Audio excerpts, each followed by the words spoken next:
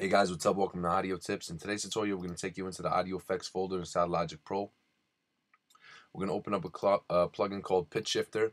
I'm basically going to show you guys what it does, give you guys a little bit of an overview on it. This is mostly for beginners, new users to Pro Tools.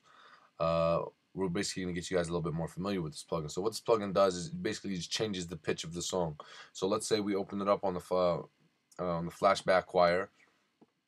What we're going to do is we can change the semitones of it. So if I want to like roll voice, I go into the minus zone. If I want like a squeaky mouse voice, I go into the high zone.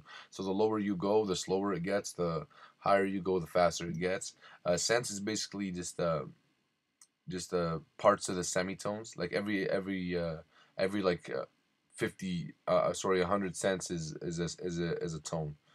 Um, you guys can switch between drums, speech, or vocals, and this mix button is to see how much of this effect you basically want to go into the mix with.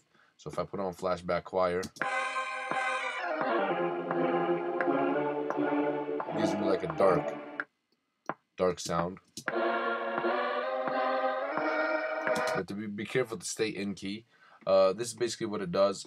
Play around with it, see what kind of effect you guys can get, and hopefully it will be positive. Thank you guys for watching my video, and please subscribe.